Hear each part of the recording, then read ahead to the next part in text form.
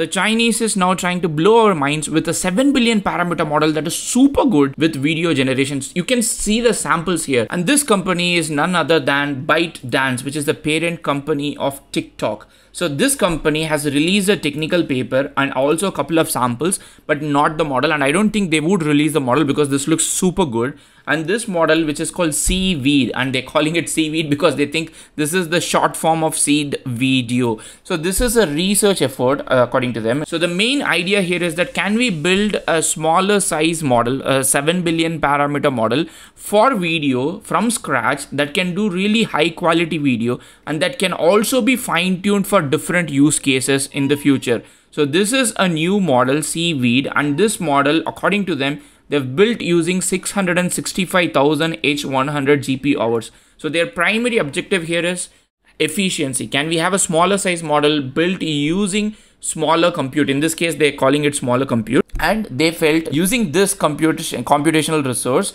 Seaweed 7 billion demonstrates really highly competitive performance. And as you can see here, the demos are really good. Like I see the demos, one, they've got a really good physics. You can see here when the lady is skating here, she is actually on the floor. So that means it has got the real world understanding. You can see this particular demo where the football is there. You don't see like very crazy gymnastics happening there. The physics is good.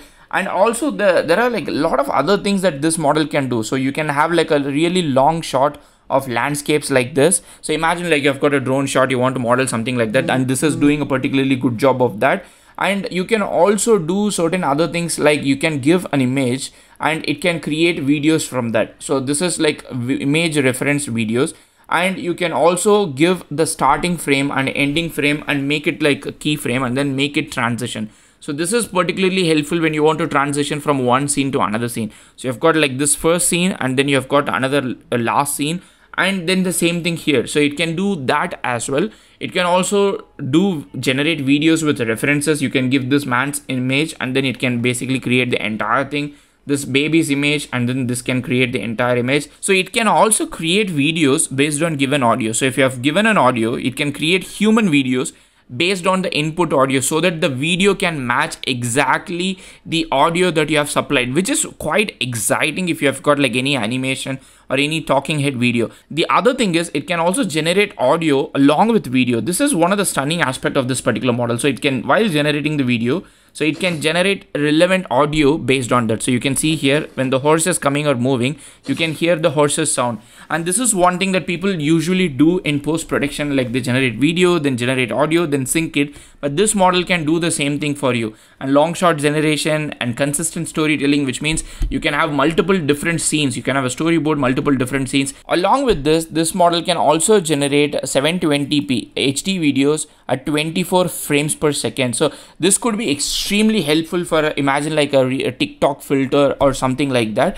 And this model is capable of doing world simulation as well.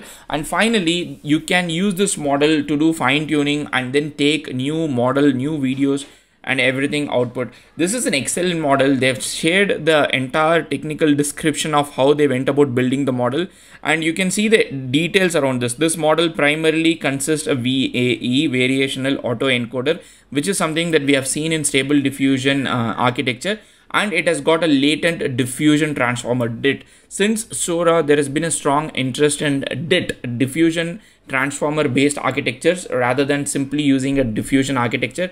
I think we have seen this with Flux as well. So some kind of a combination of a diffusion transformer. And it seems like the future of video generation is going to be DIT diffusion transformer. I'm not going to go into extensive detail of this. This document explains how they build the model, and then you can go check out the samples and then be ready to be mind blown. While this model is not going to be open source, I believe that this can open new avenues for a lot of researchers to use the principles on this model and then fine tune or train new models that can be smaller in size but also have extensive quality of it. Let me know what you think about it. See you in another video. Happy prompting.